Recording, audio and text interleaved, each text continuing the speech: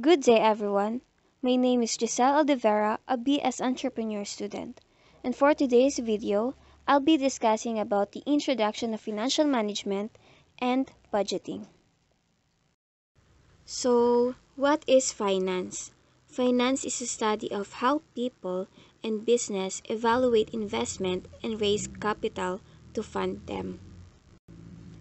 Finance can be defined as the art and science of managing money. Art is like dancing, singing, drawing, something which is based on feeling. But science is more about facts and figures.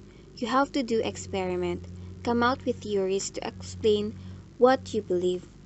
So, finance is basically a mix of arts and science of managing money.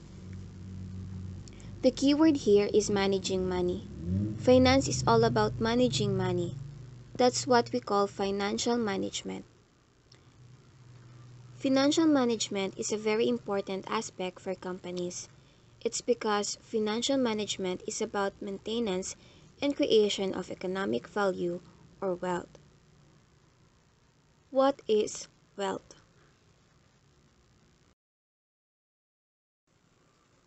Let's take an example. Let's say the market value of company A is $100 billion. Investor of capital A altogether invested $30 billion.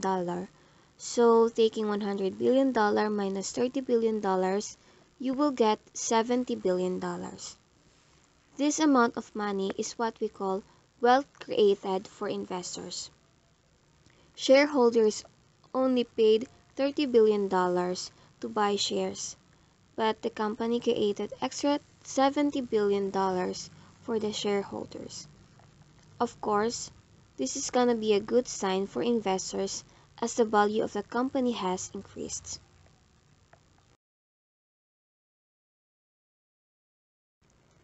Importance of financial management.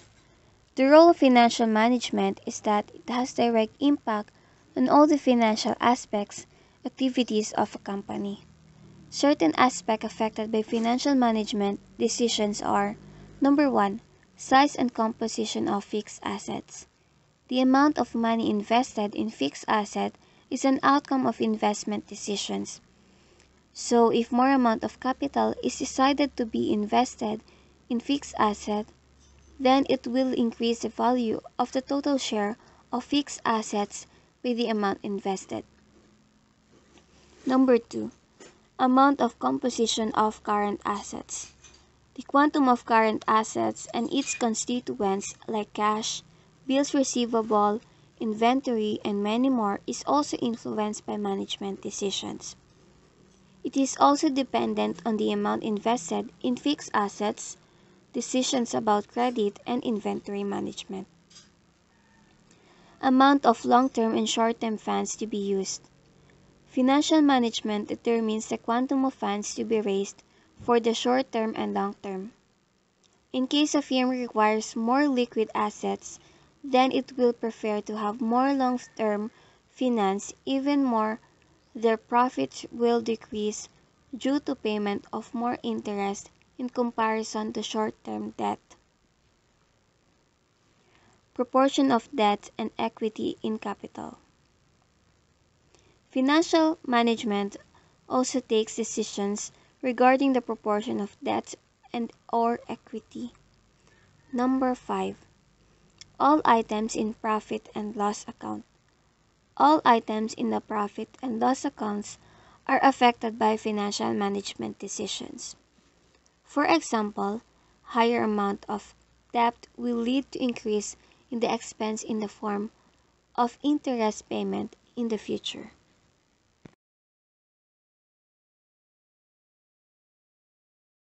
Types of financial management. Financial management is mainly concerned with the following decisions. Investment decisions. A firm must decide where to invest the fund that it can earn maximum returns. Such decisions are known as investment decisions and can be classified as long-term and short-term investment decisions. Long-term investment decisions. It refers to long-term investment decisions such as investment in a new fixed assets, new machinery, or land. They are also known as capital budgeting decisions. It affects a long-term earning capacity and profitability and also has long-term implication on the business. Moreover, such investment involves a large amount of money, so it is very difficult to revert such decisions. Example, decisions to purchase a new fixed assets and opening a new branch. Short-term investment decisions. These decisions are also known as working capital decisions and affect day-to-day business operation. It is also affect the liquidity and profitability of a business. Example, decision related to cash management and inventory management. Financial decisions. Financial decisions involve decision with regard to the volume of funds to be raised from various sources. This decision also include identification of sources of finance. There are two sources of raising funds, namely shareholder funds, or also known as equity, and the borrowed funds, also known as debt. Dividend decisions. Dividend decision involves decisions regarding how the company would distribute its profits or surplus. Dividend is basically a part of profit which is distributed to shareholders.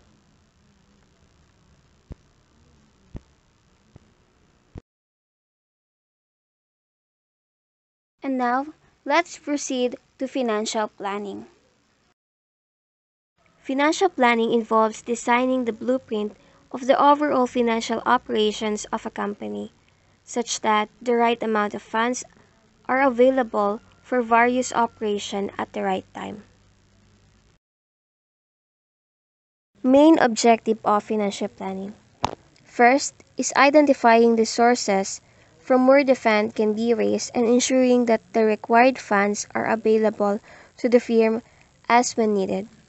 For this, under the financial planning, an estimation is made regarding the amount of funds which would be required for various business operations. In addition, an estimation is made regarding the time at which the funds would be needed. Second, to ensure that there is proper utilization of funds in the sense that there is neither surplus nor inadequate funding by the firm. In other words, it ensures that the situation of both excess or shortage of funds are avoided. Importance of financial planning. Helps in facing eventual situations. Forecasting things that may happen. This helps a business to prepare itself to face future situations in a better manner. Improves coordinations. Helps in coordinating various business functions. For example, coordinating the function of the sales, productions, and finance departments by providing clear rules, policies, and procedures. Helps in optimum utilization of funds. Ensures reduction of waste, thereby leading to good management of funds. Evaluation of performance. By providing detailed business objectives and depicting all the financial plans for varied business segments, it makes it easier to evaluate segments-wise business performance. Helps in avoiding surprises and shocks. This helps a company to prepare itself for future shocks and surprises. Reduces wastage and duplicity. The detailed plan of actions help in reducing wastage and avoids duplication of efforts. Act as a link.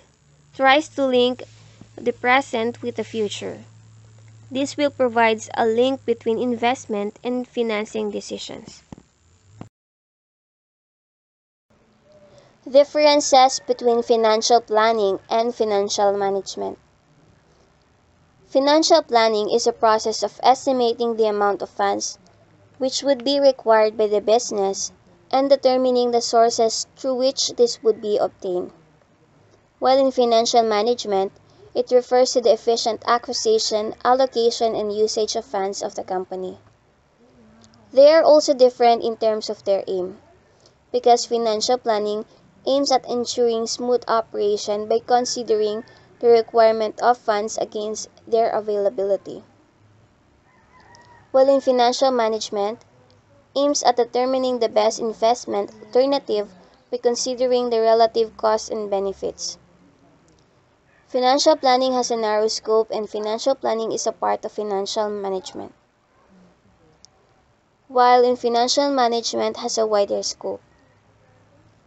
They are also different in terms of their objective, because financial planning ensures availability of funds as and when required and that unnecessary fundraising is avoided, while the objective of financial management is to manage various activities related to finance.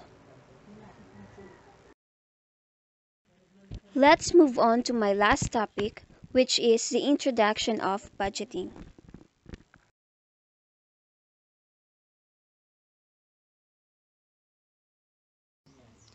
A budget is all about looking forward, looking at the future plan for a business as expressed by the revenues and the costs, and therefore the profits of a business. So a budget is a financial plan, but it needs to be around all aspects of the operation of the business, not just the finances.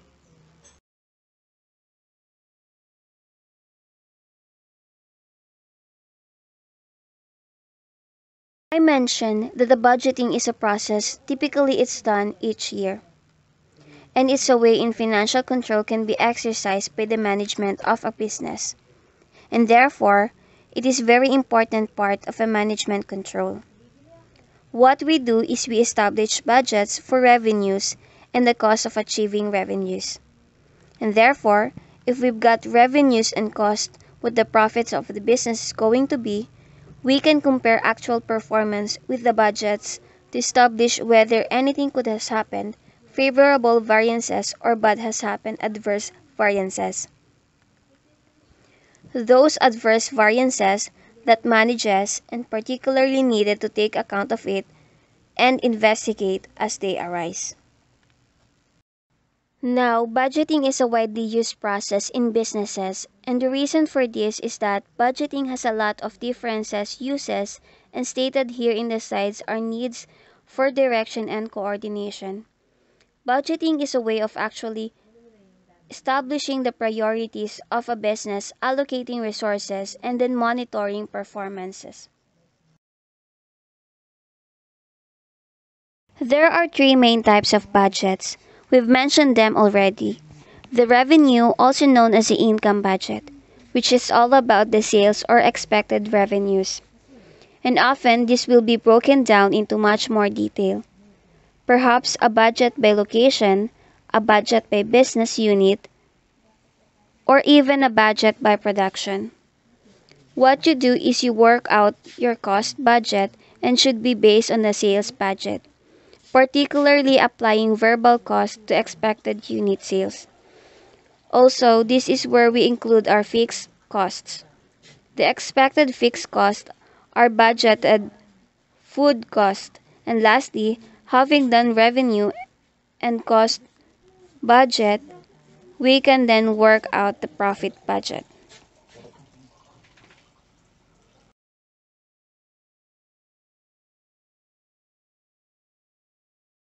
How a profit budget is constructed.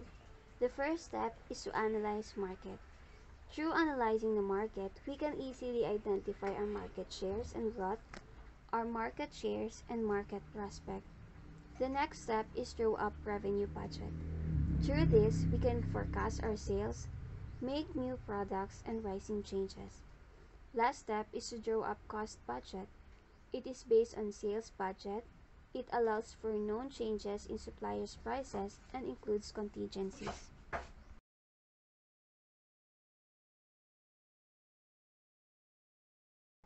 Well, budgeting we've mentioned its process, and with all business processes, while they have their advantages, there are some potential drawbacks and some weaknesses and some limitations. Let's just look at the drawback first. Obviously, sales forecasting is at the heart of a budget and where markets change rapidly. For example, through new technology or the actions of competitors. Then it makes sales a lot harder to forecast where demand is uncertain. Again, that makes the sales revenue budget typically difficult to put together. Similarly with costs, as we do when we put our cost budget together. Something is always going to happen that we didn't anticipate, and that could be a good or bad news. For example, good cost might be a new product that you launch that you weren't expecting to launch in the original budget. And similarly, we need to scan the external environment to look out for changes which might affect our cost exchange rate changes is a great example for that. So any budget will assume a certain level of exchanges rate, but of course in reality, exchange rates will change during the course of the year. Problems and limitation of budgets are only as good as the data being used, can lead into inflexibility in decision making, need to be changed as circumstances change, take time to complete and manage, and lastly, can result into short-term decisions to keep within the budget. Budgeting is a vital part of business activity and business management. All businesses, large and small, will undertake budgeting, and quite right too. However, the top point is a really valid one that your budget is only as good as the data that you use and the time that you invest into the budgeting process. They do take time to complete, and simply reporting actual results against budget, whilst it yields some insight into variances, it is also time consuming. That's why use of accounting software that makes budgeting and various analyses real time or done automatically is particularly useful for all kinds of businesses.